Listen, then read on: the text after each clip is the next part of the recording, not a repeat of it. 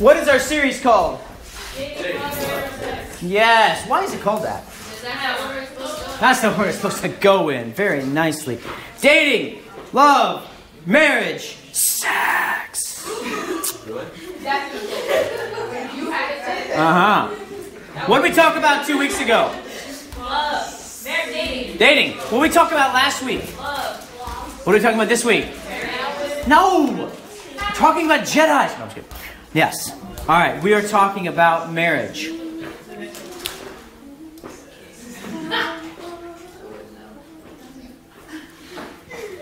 All right. What did you guys learn about love last week? Love is not a thing you want. Not a thing we want. Wait, go ahead. It's not a feeling. It's a healthy commitment to keep going. It's if you support each other. There's a word. Commitment. That's a commitment. Excellent. Excellent. Lainey, what were you going to say? I was just say feelings don't come. Remember the analogy we used? The food analogy? Who remembers that one? Go me. I do. Yeah. She can go. Okay. It's the smell, but it's not the food. Right. So love comes with feelings, but feelings are not love. Just like food comes with smell, but the smell is not the food. How many of you ever gone, I'm full? No one? Oh yeah. All right. Tonight, we're discussing the topic of marriage. So, think of it this way. 2 weeks ago, we talked about building healthy relationships. Last week we talked about there's one of those relationships in your life that's kind of sticking out and you think, I want to get to know this person, I want to get to know this guy, I want to get to know this girl better. And that deepens into something else to where you come to a point where I'm like ready to make a commitment. This is over years of time, by the way. I'm ready to make a commitment to this person. What comes next? Marriage. Okay, so in your imaginary mind, not your real mind, but your imaginary mind, you imagine the person that you've met and you come to a point where you're like, I love this person, I want to commit to this person, and you're ready for marriage. When was the first marriage ceremony? When was the first marriage ceremony? Okay, in a galaxy far, far away. Yes, first marriage. Oh. What? The church in God. Actually, that hasn't happened yet. Oh, yeah. Adam and Eve. Now, I didn't know they got married. who was the pastor at their wedding? God. Okay, very nice. Very nice. All right. In your notes, or if you have a Bible, or if you have a Bible app, I will allow that. Just don't get distracted. Turn to Genesis chapter 2.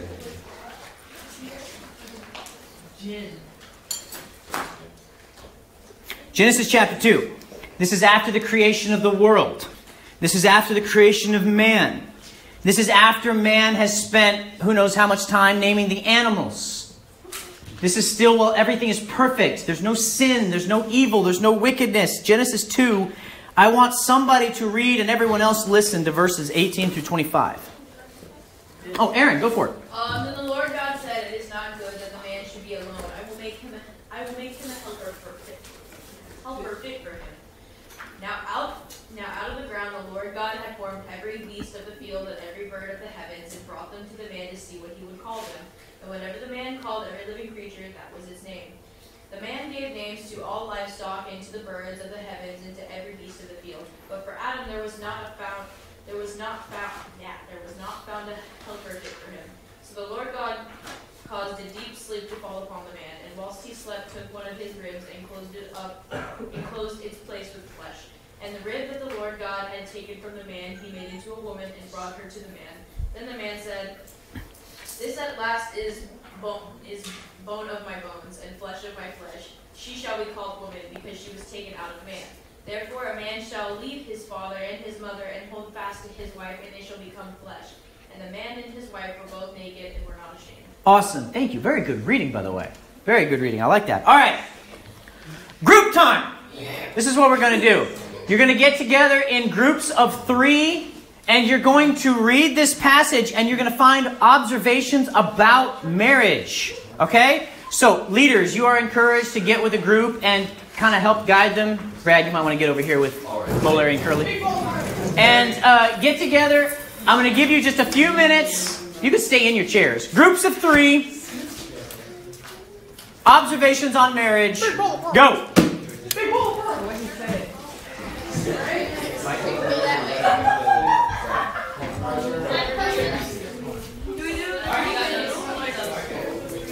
sorry, what?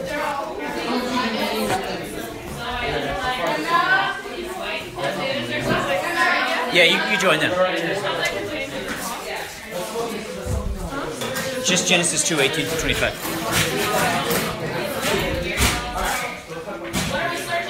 Observations on marriage.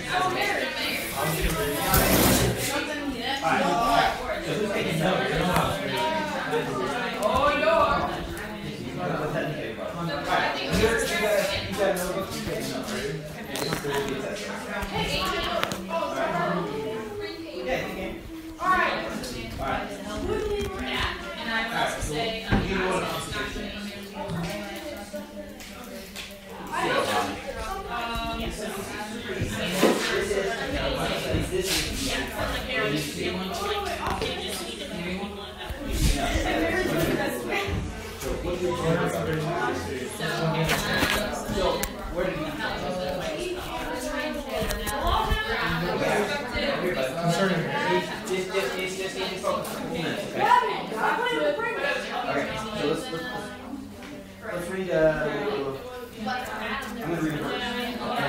Let's talk about anything that stands out, okay? So like they're like Not good. and flesh. That's great. That's great. So write that down. Take it out of observation. Is what?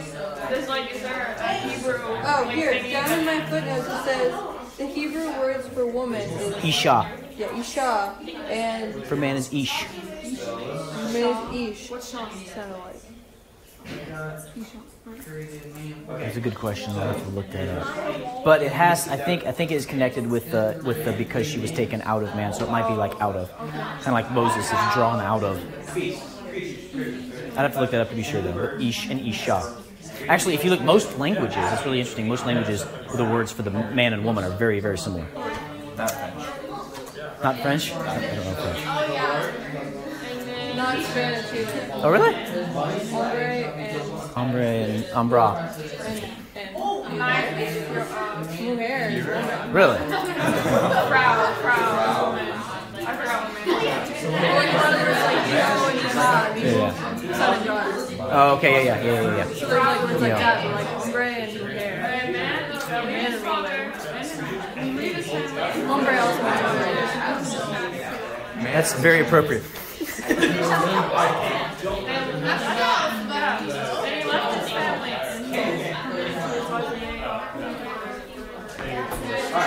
Adam and Eve didn't get divorced. What's that? Adam and Eve didn't get divorced. No. There were no divorce attorneys.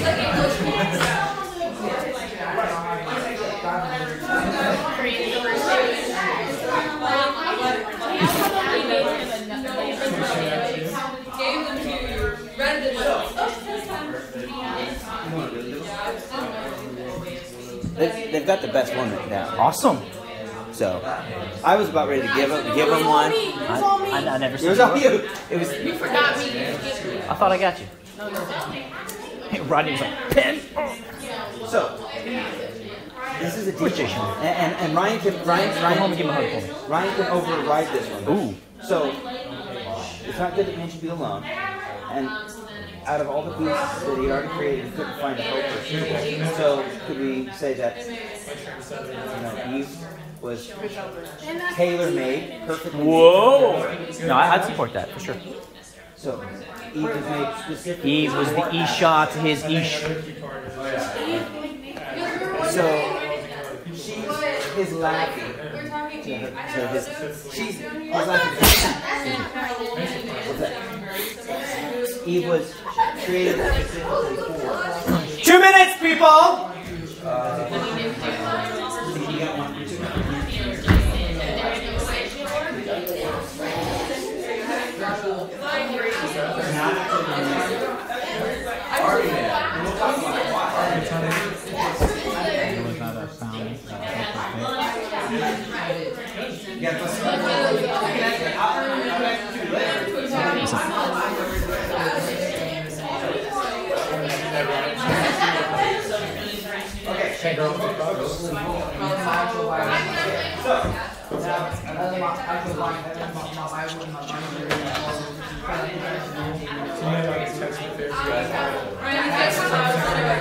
What?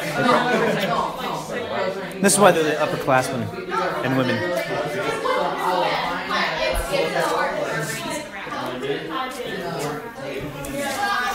Remember the Hebrew words for man and woman? Remember the Hebrew words for man and woman? Ah. One thing I did notice I was reading today is that God created Adam out of the Adamah. And I didn't make that connection until I was reading it in Hebrew. I was like, oh, ah! It's cool. So I remember you said, yeah, that's it. It's like, yeesh. You're exasperated. Yes! There's your connection, yes. You're like, okay, this is Yes, yes. The funny one with the woman is the plural, because it's not the way that normal plural nouns go. It's a weird one, yeah. I can forget what it is. It's inashim, I think, or something like that. Yeah, it's weird. All right, back to your seats. check out the camera. For ya, boy.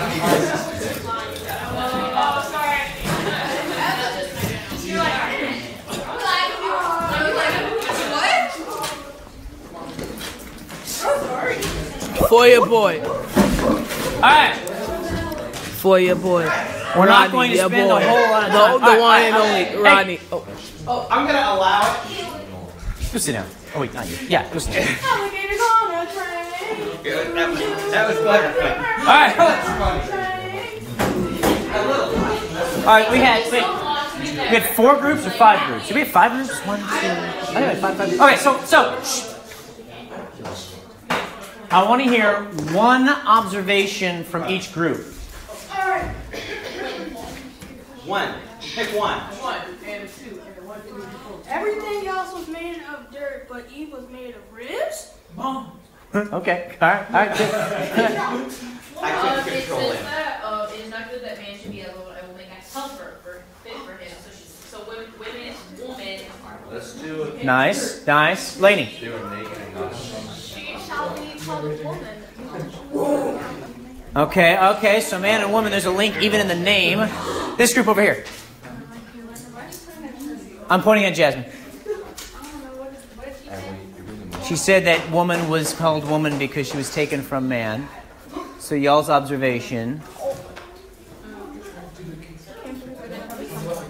Oh, that should become one flesh. Nice. And then here, and Trent. Oh, yeah. She should always respect. What? They should always respect each other. Okay. All right, cool. Good. All right. You got chatterboxes tonight. Everybody take a deep breath. Thank you. All right. Very good observations. None of you got any of the observations that I had, but that's okay. Very good observations. I'm going to give you 3 things. 3 things that I found from this passage. Number 1, marriage was instituted by God. What does that mean? He created. Marriage was created by God. Marriage was founded by God. God was the one who said, hey, we're going to do this thing called marriage. Number 2, marriage is the closest of all human relationships. So close that Eve was literally made of the same stuff as Adam. That's not up here. I'm just telling you these things. Marriage is the closest of all human relationships. I'm going to get into this a little bit later, okay? Number 3, marriage is monogamous. What does that mean? Only one person. What? Only one person. And you know how I know that? How do you know that? Well, let me ask you a question. How many Eves did God create for Adam? 4. How many Adams did God create for Eve? 1. Okay. 0. Because God didn't create Adam for Eve. He created Eve for Adam. It goes vice versa. Marriage is monogamous. All right, here's your point. Are you ready? This is the longest point that I've ever put together. Marriage is a monogamous union between one man and one woman instituted by God and meant for life. I'll say that again. Marriage is a monogamous, yes, I did spell that correctly, union between one man and one woman instituted by God and meant for life. Somebody else say it. Marriage is a monogamous union between one man and one woman instituted by God and meant for life. Matthew, what is marriage? What? What is marriage? Marriage is the union of Well, oh, not just the union. Monogamous union between one man and one woman instituted by God and All right. All right. Marriage is... By the way, there'll be time for question and answer afterward. Marriage is the closest of all human relationships meant between one man and one woman, monogamous union forever. So, let's go back. Go back to your imaginations now. You've been building healthy relationships. You met that special someone that you believe is somebody you could commit to. You come to a point in your life where you believe this is the person that you are going to marry. Now, a couple things I want to just ask. Before marriage, is it okay to move in together? No. Why not? Temptation?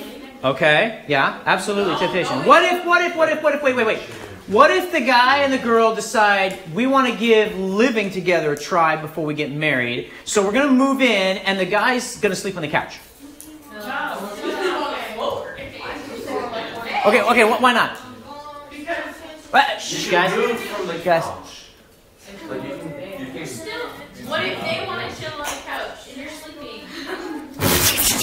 Okay, all right. Next week we're going to talk about sex. So I'm going to say... Hey, I know. Act like you're 17, 18 for just a second, okay? Next week we're going to talk about sex. So I'm going to save all that conversation for next week. But I do want to answer one thing. Did you guys know that statistics show that when a man and woman move in together before marriage, they are more likely to get divorced? Really? More likely to get divorced. It's a true thing. Moving in together. So listen, you guys have heard the whole thing, you test drive the car before you buy it? Yeah. That is not, everybody say not. A principle you apply to marriage. When you're buying a used car, yes. When you're marrying a person, no. Ian. Marriage is a house without a back door. You enter. That's how you get in. There is no going out the back door. When you live together, it creates a back door that you can leave. It sets you up for I'm done with this. Very good. Thank you. So, guys, bring it down. Okay. Guys, somebody asked me, when do you get married? Okay, timing is different for people. Okay? I told you, did I tell the breakout guys or did I tell all of you last week that... All of us last week that Heather and I waited till after school. Did I tell? Yeah. I said that to everybody. Okay, I said that to everybody. So Heather and I waited till after school. Now, there's no formula for this. It's not like when you meet each other, you need to date for 2 years and then you can get married. There's no formula to timing. Timing depends on the couple. It depends on the people around you, the trusted, godly people who say this is a good thing. It depends on what's going on. There's no timing, okay? Some people have met, fallen in love, and gotten married in just a mere weeks or months. Actually, do you guys know who Michael W. Smith is? Yeah. He's a popular Christian artist. I do not recommend this, okay? It worked for him, but I do not recommend this. He was in his office one day.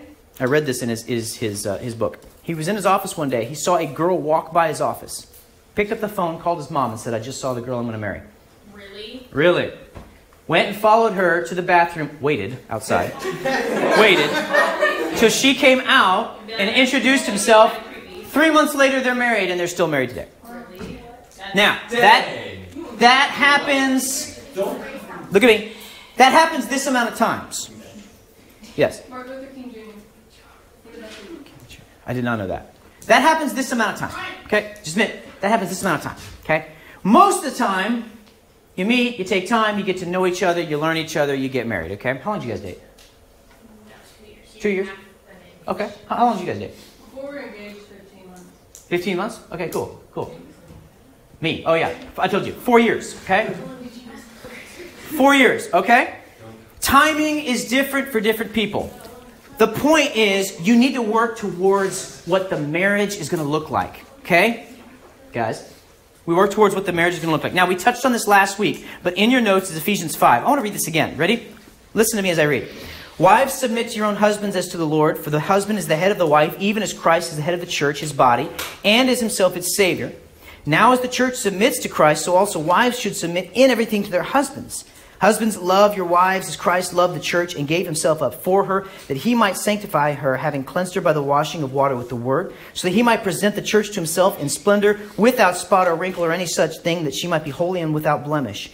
In the same way, husbands should love their own wives as their own bodies. He who loves his wife loves himself, for no one ever hated his own flesh, but nourishes and cherishes it, as Christ does the church, because we are members of his body. Therefore a man shall leave his father and mother and hold fast to his wife, and the two shall become one flesh. This mystery is profound, and I'm saying that it refers to Christ and the church. However, let each one of you love his wife as himself, and let the wife see that she respects her husband. Now, I told you last week, the way a marriage works is with submission and sacrifice. The Bible talks about the wife submitting to the husband and the husband sacrificing for the wife, okay? Now, ladies, submit here does not mean you give up everything about yourself. Submit, shh, guys. Submit here is not about making yourself a slave or a doormat. It's not about you getting rid of your opinions or getting rid of your preferences or becoming this person that isn't a person at all. That's not what the submission that's talking about here. The submission that it's talking about here is recognizing your husband's authority in the home. That's why I told you girls last week that when you're falling in love with a guy or you think you may have, you ask yourself the question, can I submit to this person? If the answer is no, do not marry him. If the answer is maybe, see where the relationship goes. If the answer is yes, then you might be ready for the marriage. Guys, when you're ready to sacrifice your time, your money, your energy, and everything to protect and love this woman, that is when you know that you're ready to commit to her. Now, the man is the leader of the home, but he does not lead with an iron fist. He leads lovingly and kindly and gently and respectfully and tenderly. He leads, yes, but he leads carefully, very carefully. Girls, if you marry a godly man, you will have an easier marriage. Not an easy marriage, because there's no such thing, but an easier. Guys, if you marry a godly woman, you will have an easier time of leading her. Not an easy time, because there's no easy marriage, but an easier time. If you marry someone who's foolish, or girls, if you marry someone who dominates, you're going to end up with broken hearts. And I don't want that for you. I want you in a marriage relationship that is awesome, and the way to get there is to marry somebody who's godly. Let me tell you what this looks like, okay? This whole leader submit thing. Let me tell you what this looks like. Today, something significant happened in the Jackson family. We put our house on the market. We're selling it and we're moving to Mexico. No, we're not. We're just moving closer into town. Don't worry, I'm not leaving. We're selling our home. Now, Heather and I came to this decision together. If I had come to her with this decision saying, hey, I think we need to sell our home, and she was hesitant, I would not have moved forward. The reason is because we came to this choice together. I listened to her, she listens to me. We made, even though technically I would have the right to say, woman, we're doing this. That's not the way to lead a marriage. It's not respectful, it's not loving, it's not kindly. So we would, it did actually happen that way. Actually, it was her idea first. And then I was like, cool, yeah. So, but just say it happened that way. For me to lead her, I lead her by listening and we work it through together. Have I ever had to put my foot down? Somebody asked that. Yes. Yeah. Because this is what it means. We come to a decision that needs to be made. We're both on different pages. According to Scripture, I do have the authority in my home. But let me tell you something. You listen? It's been very rare. Very rare. And you know why? Because I married a godly woman. I married a godly woman. 9 times out of 10, we are on the same page. And when we're not on the same page, it either means we need to pray about this more, get some more advice, or it means that I as the man, need to make the decision humbly by the power of the Holy Spirit.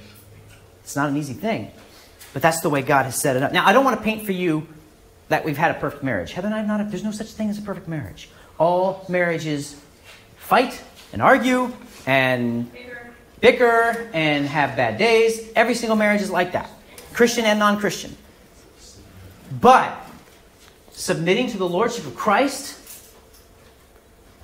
we do have a pretty good marriage. In fact, we're best friends. We've been together for 15 years. We're best friends. And let me tell you this, guys, girls, listen to me. If you cannot look at the person that you think you're going to marry someday and they're not your best friend, don't marry them. If you are growing in a relationship with somebody and you think this is the person I might want to marry, but they're not your best friend, don't marry them. I'm not saying you can't have other best friends. You know, you can have girls have girlfriends, guys have guy friends, and have whatever. But you know what I'm saying? You know what I'm saying? It's good to actually be best friends. It's actually great. I would say it's actually essential in our day and age. I know we talked about how things happened a long time ago. Different topic. One last thing I want to leave you. We've been going kind of long. So one last thing I want to leave you. Anyone in here 19? Anyone in here 18? 17? Okay. Uh-huh. There's no rush. There's no rush. We talked about marriage is a commitment for life. Don't rush it. There's no reason for you to turn 18 and turn around and get married. Does that work for some people? Yes. But don't rush it. Okay? Don't rush it. What is marriage? A monogamous union between husband and wife instituted by God and meant for life. Very good. Let's pray. Lord, thank you so much for marriage. Marriage is a gift from you, and we want to praise you and thank you for that. We want to thank you for what you taught us today. There's so much more to this topic. We could take weeks talking about marriage, but this is a good overview. And I want to thank you for your gift to men and to women and this awesome relationship that you created. God, I pray for each guy and girl sitting in this room right now. I know that you have mates for them. Maybe. Perhaps somebody in this room will stay single. And if that is the way it is, then praise the Lord. And may they worship you in their singleness. But God, we want to thank you and praise you. I just ask you to give us wisdom for the future. In Jesus' name, amen. Gentlemen, let's go that way. Hey, this is not the WWE. No, it is now. No, it is not. Hey, can I hear a talk? Afterward.